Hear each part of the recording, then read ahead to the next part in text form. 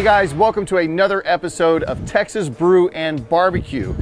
Today's video is brought to you by recteq, because I'm your official backyard ambassador for recteq. Today we are doing beer brats, okay?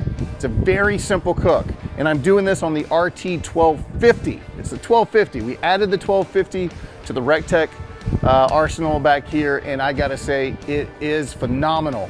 For more information on the 1250, go to recteq.com, check it out, do a side-by-side comparison and find out which smoker is right for you, especially if you're in the market for a pellet grill. I highly recommend the 1250. Second shelf, put a lot of food on there. It's a great smoker. It's one of my favorites right now. All right, we are gonna jump into the beer brat. You're gonna need four ingredients. Onions, thinly sliced, put in the bottom of this aluminum pan. Done. Beer brats, and I'm gonna put Ron's Screamin pig rub in the beer bath. The onions and the beer, this is where I'm gonna add the rub. I'm not gonna put it on the brats itself. I'm just gonna add it to the beer bath, all right? We are also going to be making these beautiful brats in 8 beer.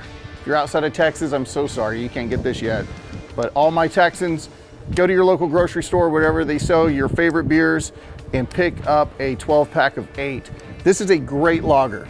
So when it comes to beer brats, you hear a lot of different things on what kind of beer to use. Use a dark beer, use an IPA, use a light beer.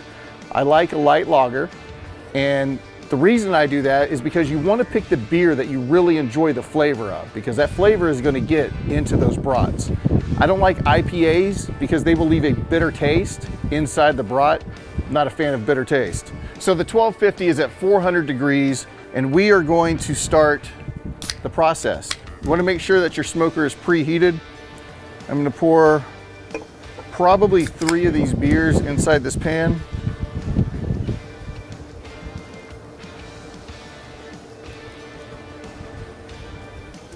Go ahead and add one more.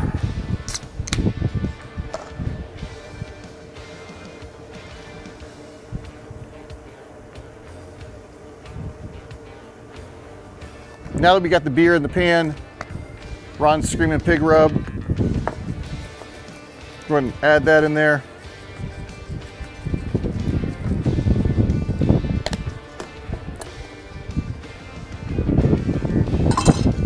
So now that we have the beer, onions, we're gonna take our brats.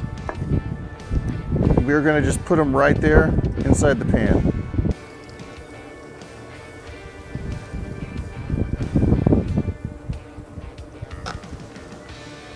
All right, so the next thing that we're gonna do now that we have them in here, we're gonna cover these things in foil, and we're gonna put them directly on the smoker until they reach a boil. Once they start boiling,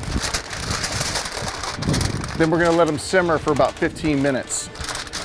This whole process will take 30 minutes total, but make sure, if you're not sure how to cook these, make sure you get an instant read thermometer and probe the brats. You want a 160 internal. That's a safe brat right there, okay? Let's get them on the smoker.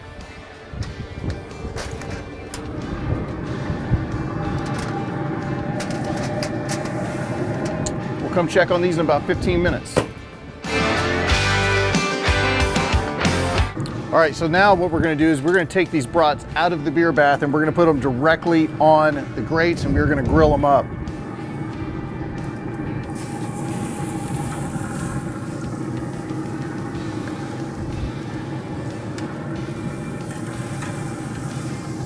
You're gonna want these to go for about 4 or 5 minutes aside.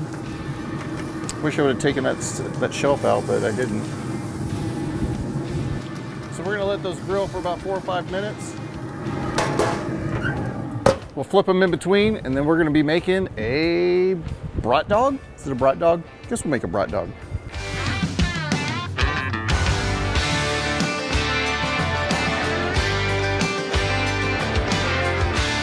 Gotta go with spicy mustard.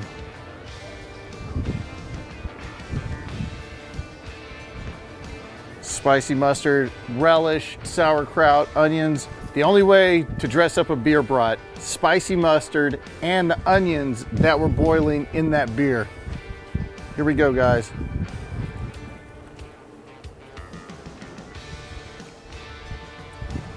Damn, that's good. Oh my gosh.